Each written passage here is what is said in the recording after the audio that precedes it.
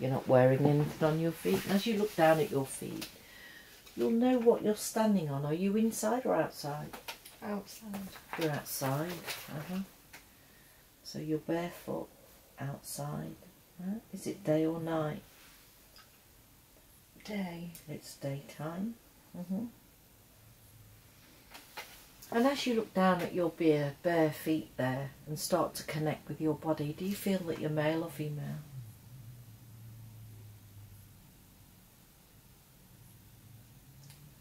I think I'm male. Yeah. And knowing that you can view yourself from various angles, I want you to see yourself now and describe to me, what are you wearing? Raggy clothes. Raggy trousers. Raggy clothes and trousers. A top that's dirty and rich. Dirty top. How old do you feel? What's your age? I'm young. Under 10. You're under 10? But walking and... And what's your name? Just hear your name being called. Do you have a name? I don't hear a name. You don't hear a name. It's very busy. It's very busy where I am. It's very busy. So describe this place. Is it a village, a town, a market? What is it? I'm on some grassland. You're on grassland? There's lots of noise in the distance. I think it might even be a battle. I can hear guns, I can see armour. Armour? Yeah. And if I was to say to you, the country, what country would it be? The first one that comes to mind. I think it's Scotland. It's Scotland? And in a moment I'm just going to tap you on the forehead, and when I do, you'll see some numbers, and that'll be the year that you lived in Scotland. So when you're ready, 3, 2, 1. What year is it? I can just see 37. 37. So you're a young boy in rags watching this in Scotland. You say 37, is it 1637, 1837? What springs to mind? Just 37? Just 37. So you're in Scotland now, watching that battle, though, seeing that armour and those guns. So tell me, are you alone where you are, or are there others around you? I'm alone where I am, everybody else is in the distance. Oh, so they're in the distance. Very good. And as you're looking at this battle, emotionally, how are you feeling? Glad I'm not in it. Yeah. So who are they fighting then in Scotland? Who is it that they're fighting? Do you know?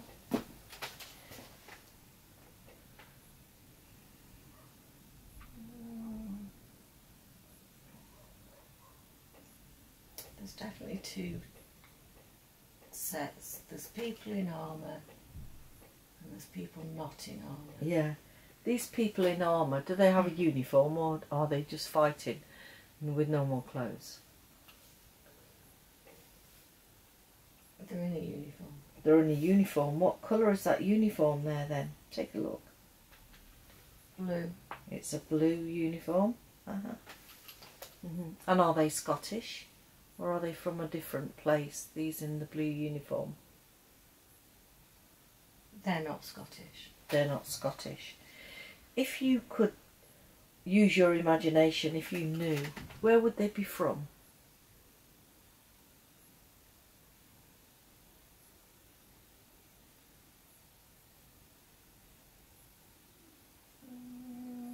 Are they from another land?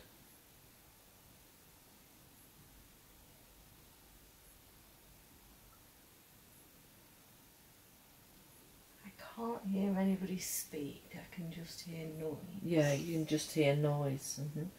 And as you're looking at that in the distance, away from that, appreciating the fact that you're not in that scene, tell me, do you have any brothers and sisters in that life?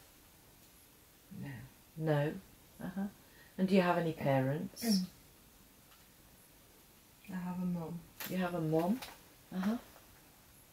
So let's go and visit your mother then. So just now, as you listen to the sound of my voice, I want you to float towards where your mother will be, drifting and floating now. Be there now. So describe your mother to me. What is she like? Is she tall or short? Short. She's short.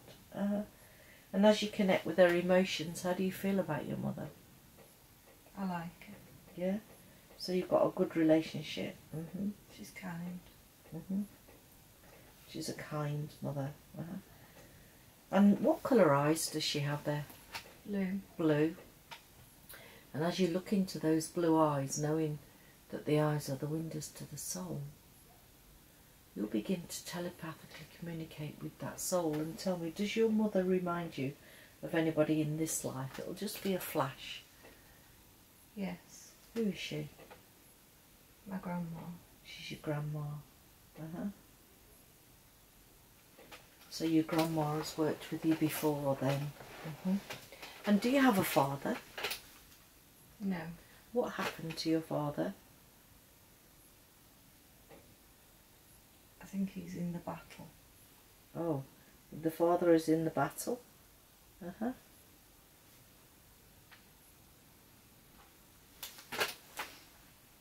How do you feel about your father being in the battle?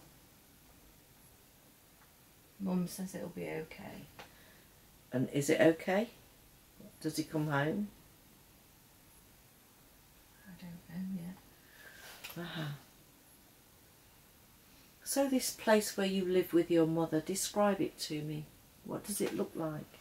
It's a little cottage. It's a cottage?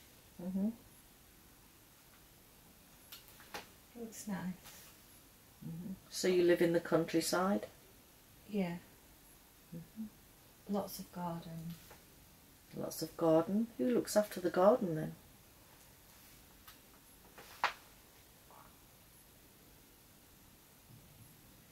I think Mum's doing that as well. Very good. Very good.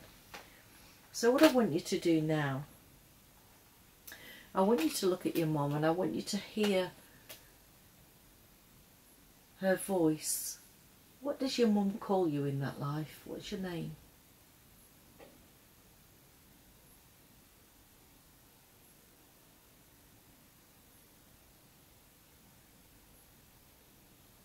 Can you hear? Peter. Peter. Okay, Peter. So Peter, what I want to do now is I want to move to another significant time in that in that life when something else is happening. So just feel yourself closing that scene like you're just switching from a movie with a remote control and go drifting and floating forward. And you're going to go forward to a memory of when something significant was happening to you. So you're drifting, floating. 1, 3, 2 and 1. Be there now. How old are you now, Peter? 21. You're 21. Are you still Peter or are you somebody else? I'm still Peter. You're still Peter. So Peter, you're 21 years old. Are you still living in that cottage with your mother and father? No. So describe to me, if you could, your surroundings. Where are you? I'm on a boat. I'm in uniform. Boat and uniform. What colour is your uniform? Grey. It's grey. And what are you doing on that boat there, Peter? I'm working on some kind of mast. You're working on a mast? And what is this boat made of? Is it metal or wood? Wood.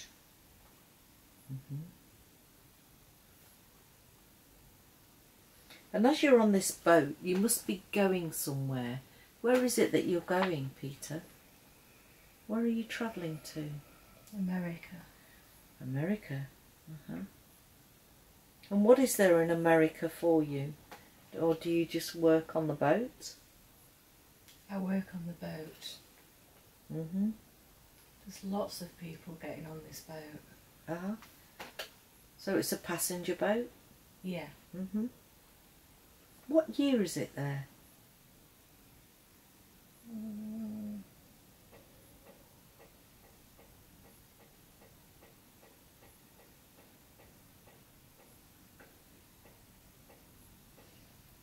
1800s, I think. 1800s. So as you see all these people getting on this boat and you're working there, you're working on those masts, you must be working with others. Yeah. Is there one particular person that you're more affiliated to than the rest? I want you to find him on that ship now. And I want you to look into his eyes and tell me, is he working with you in this life? Yes. Who is he? It's my friend Jamie. It's Jamie. Very good. And do you enjoy working on that boat? Yes. Yeah, you are. And tell me, do you have a partner at all? No. You've not got a partner. So let's go all the way now. See yourself in America, where you're transporting these passengers. Do you stay in America or do you come back?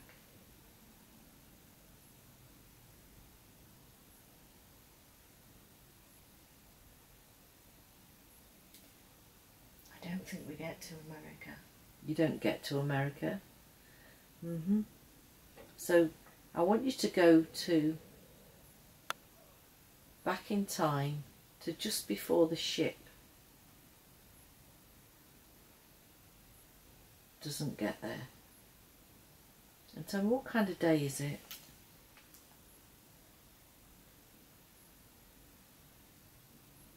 Is it spring, summer or autumn? When I'm working, it's summer. Summer?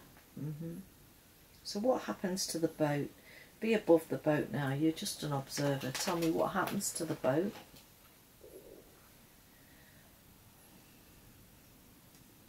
The boat crashes. So what does it crash into? It's a crash in the sea. It's a crash in the sea. Does it crash onto rocks or is it another boat? There's no other boat. There's no other boat.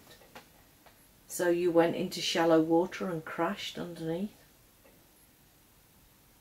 I'm not sure. So there's lots of noise. Lots of noise. People abandoning ship. Yeah. Did you lose your life then or did you survive that? I've lost my life. You've lost your life. So Peter, what I want you to do now, I want you to be just above your body now. And tell me, were you stuck inside the ship or were you in the sea? I'm in the sea. You're in the sea. Very good. And now that you're out of the body now, just stop being an observer looking at that body. How do you feel now that you're out of the body and you're just a soul? Cold. Cold? So what I want you to do now is look around and see if someone or something's come to collect you to take you back to spirit. As I talk to you, you'll just know that someone or something getting closer and closer, and tell me, what do you see?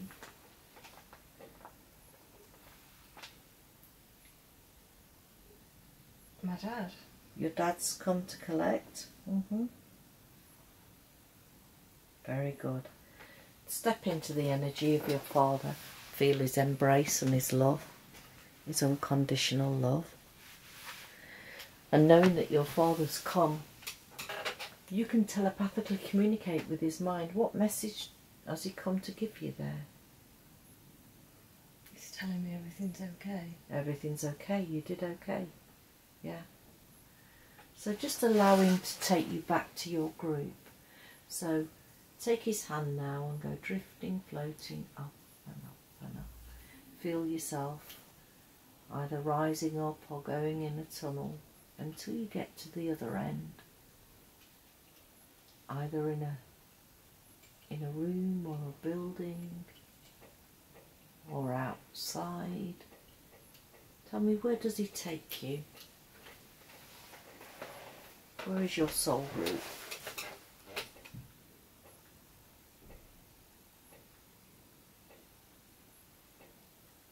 We're in a park. You're in a park. Are you on your own in that park? Just me and him. And what's the purpose of you two being together there?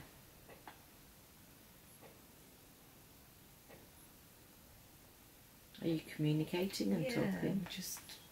We're talking of... There's lots and lots, thousands of daisies.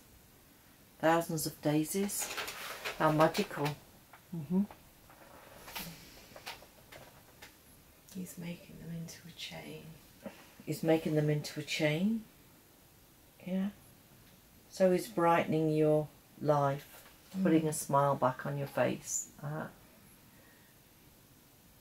So is your father part of your soul group then? Yes. Yeah. So who else is in your group? Are they? Do you know these souls? How many people are in your group?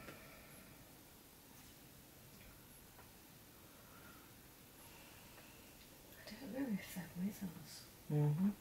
You're just having some time on your own with your father. Very good. Well, now I want to close that scene, and I want us to connect with your higher self, your inner self, your subconscious mind. So I just want you to take a breath now, and just as you breathe out, step away from the body and allow your inner self to come forward and work with me. And tell me, is your inner self energy male or female? Or neither? Female. Female. So good afternoon, inner self. Tell me, do you have a name? What can I call you today? Hilda. Hilda. Hilda, is this the first life you've had with my client, or have you had many? Many. Many? And what is it that you do with the client then? What kind of things do you work on? Behaviour. Behaviour, yeah. And how's she doing with behaviour? Good. Good. Very good. So now what we're going to do a body scan, a total body scan.